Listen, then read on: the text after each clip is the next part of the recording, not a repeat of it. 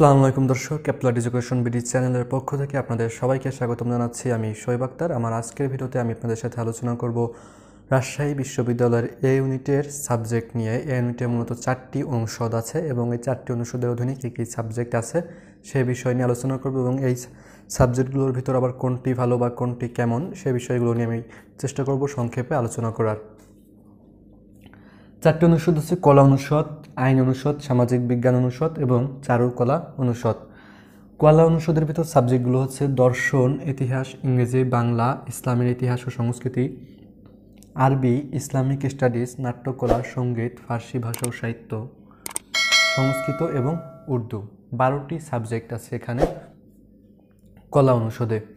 তো এই 12টি সাবজেক্টের ভিতর সবচেয়ে ভালো সাবজেক্ট কোনটি সেই প্রশ্ন যদি আমাকে কেউ করে, আমি বলবো 3 নম্বরের ইংরেজির প্রতি শিক্ষার্থীদের সবচেয়ে বেশি চাহিদা থাকে এই কলা অনুষদের, এবং এরপরই থাকে বাংলার চাহিদা, ইংরেজি এবং বাংলা, কারণ এই দুইটার জব অপরচুনিটি বাংলাদেশে সবচেয়ে ভালো।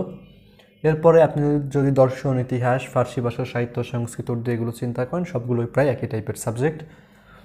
এখানে আবার নাট্যকলা এবং সঙ্গীত একটু ভিন্ন ধরনের।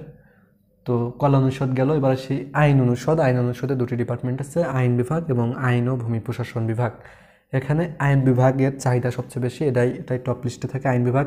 আপনি যদি সম্পূর্ণভাবে এই সবগুলো অনুষদ মিলিয়ে বেস্ট সাবজেক্ট চয়েস করতে বলেন, অধিকাংশ শিক্ষার্থী আইন বিভাগকেই ফার্স্ট চয়েস দিবে। এবং রাজশাহী বিশ্ববিদ্যালয় আইন বিভাগ কিন্তু বাংলাদেশে খুবই খ্যাতনামা একটি বিভাগ এবং সবাই চেনে, বিভাগটা সম্পর্কে জানে এবং চাহিদাও এজন্য আইন বিভাগের বেশি।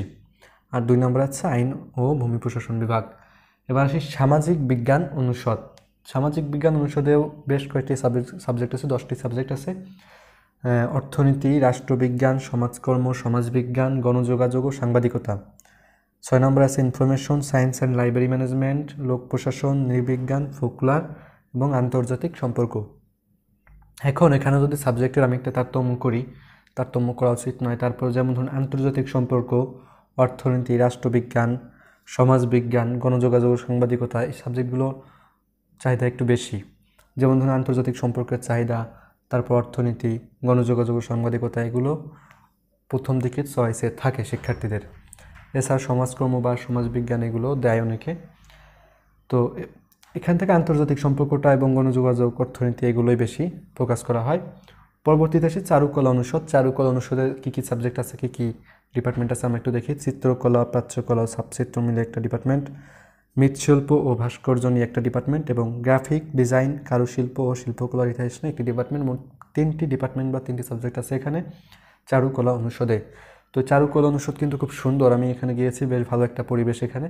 তো আপনারা যারা এখানে পড়ার চিন্তাভাবনা করছেন চারুকলায়, তারা এখান থেকে যে কোনো একটা সাবজেক্ট পড়তে পারেন আপনাদের পছন্দ অনুযায়ী, যেটা ভালো লাগে।